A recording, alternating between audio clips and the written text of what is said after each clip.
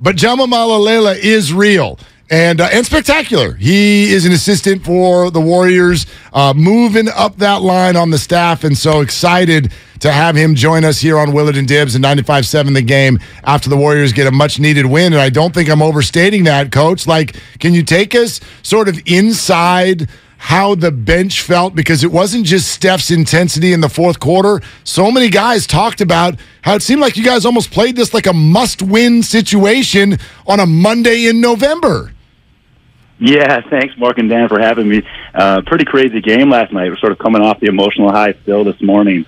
It almost felt like a playoff game. It really did. Like, we finished the game and we're sort of a bit of an exhale, but I think that was the collective effort we needed to sort of just get the ship going the right direction again. And I think the NBA is really about navigating the 82-game schedule. And last night was a great opportunity to sort of figure some things out, try some different combinations. And I think we're riding on Steph Curry's back right now. The guy's playing incredible, like you said, and so it's a joy to watch that from the front row. And I think it bodes well for our future and kind of where we go here in the next few games. So before we look at the full 82, let's look at just that one. Steph Curry, 17 of 24, 7 of 12 from distance, 47 points. As Mark said, no turnovers. Do you have an opportunity from the front row to take just a moment of appreciation in the moment at the maestro-like performance that he gives? It's so funny that you sort of asked that, and I'm 2 years now with the Warriors. And I remember last year a bunch of times I'd be sitting there, and I'd sort of, with one of my other work colleagues, we'd sort of see Steph do something crazy, and we'd look at each other and say, that was, like, incredible. Like, I'm so glad he's on our team. I don't have to coach against him. And last night was the same. And I think what's interesting, especially when you're coaching a game, and there's so many things happening in the NBA, like, sometimes the score that someone has, you don't actually notice. You don't know if someone has 24 points or 47 points or 2 points quite often.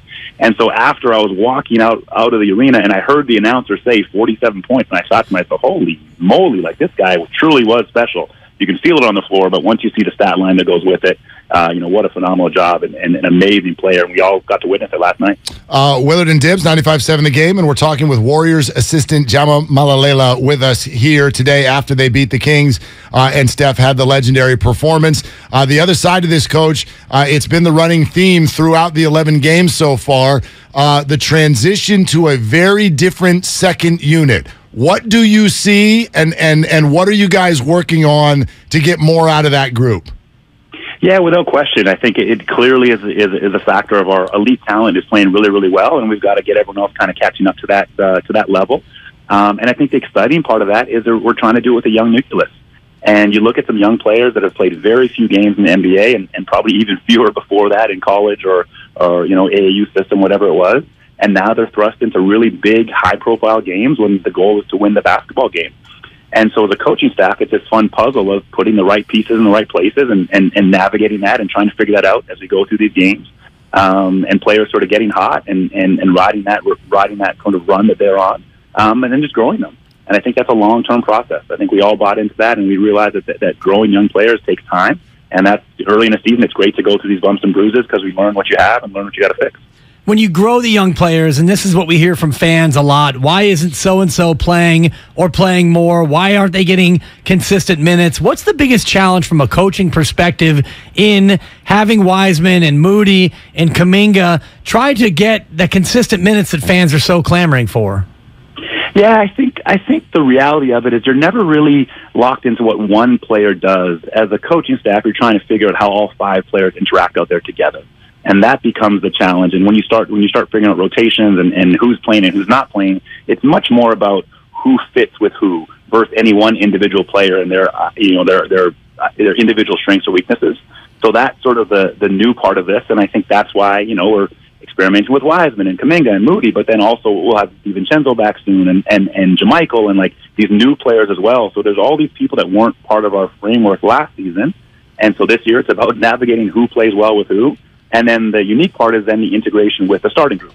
So, does Wiggs play well with those guys? Does Clay play well with those guys? Does Draymond play well with those guys? And figuring those combinations out. And that's sort of just the process we're in right now. Coach, a lot of eyes on Jordan Poole. He's had one hell of a 6 weeks. I think everybody understands what he's been through. And now also twofold, the responsibility that not only comes with, big-time contracts, but the responsibility of actually being such a young player, but as we've talked about, kind of being the leader of that second unit.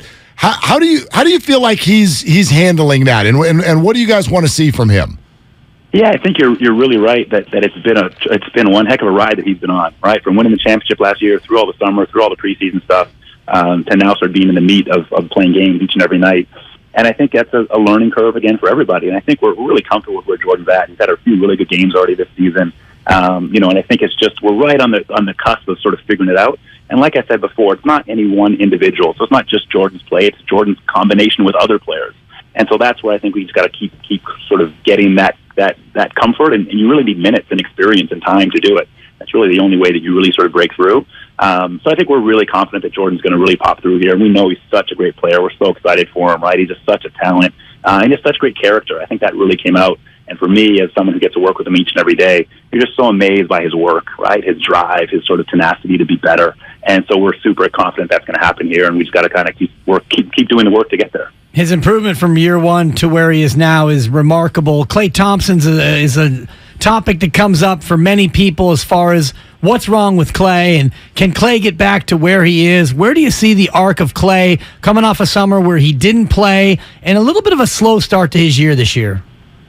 Yeah, again, I think he kind of is a bit of a slow starter in general. If you look at his last 5 or 6 seasons, that tends to be his trend.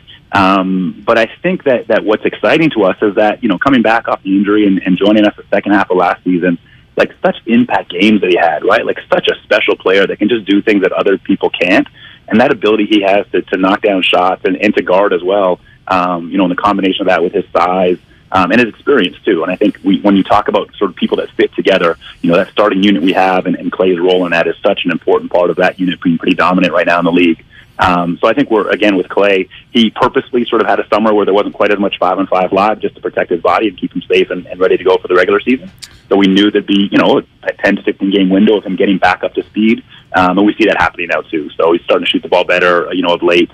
And be more confident, more dominant, so that he's going to continue to grow as well. And shoot, when you got a player like Klay on your team, man, let that thing rip. He's such a good shooter, so it's fun to watch it go in. You're listening to Warriors assistant Jama Mahlalela with us here on Willard and Dibs, 95.7 The Game. Coach, I'd love to sort of circle back to the start because I'm so fascinated by the intensity the group took to the court to try to get this early season victory yesterday, because it was only about a week and a half ago that Steph had some post-game comments where he's like, look, it's October, okay? It's really early. So to what level you can, take us inside your locker room and sort of the collective mentality right now with whatever this bump in the road has been. How do you see guys handling it and sort of what is going to be their approach to regular season games here in this month?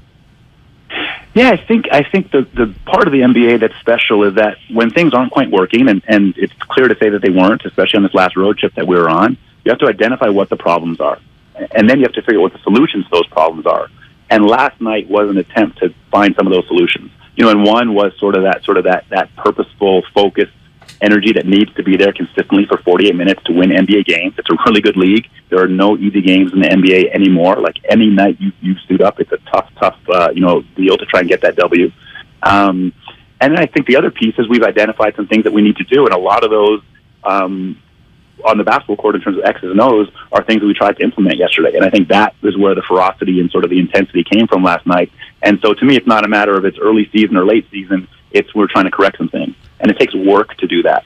One of the best statements I've ever heard is it's going to be okay, and we're going to be okay, but we have to make it okay. And last night was a step in making it okay for us and kind of getting us going the right direction again. 11 down, 71 to go, Coach, and a couple of off days. What happens between now and Thursday for the club?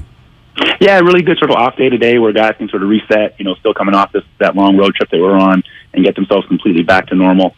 2 really good days of practice where we'll continue to implement some of these new sort of philosophies and theories and focuses for us in these 2 good practice days. And I think that gets us sort of reset with our roster. And then we attack Cleveland, and that's a heck of a team. They're playing really, really well, obviously, right now. So it'll be a great challenge for us in our own building with us being sort of energized and having a bit of momentum. So I'm really looking forward to that. I think that'll be a good sort of next test in the road for us. And like you said at the onset, it is a long season, and we all know that. And I think that there's so much that happens, so many ups and downs.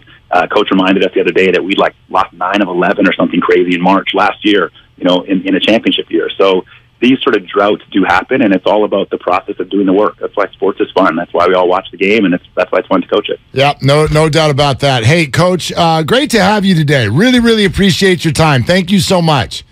Absolutely. Thanks so much, guys. All right, there he goes. Coach. I'm going to do it one last time. Do it. Is Jama Mahlalela with us here on Willard and Dibs.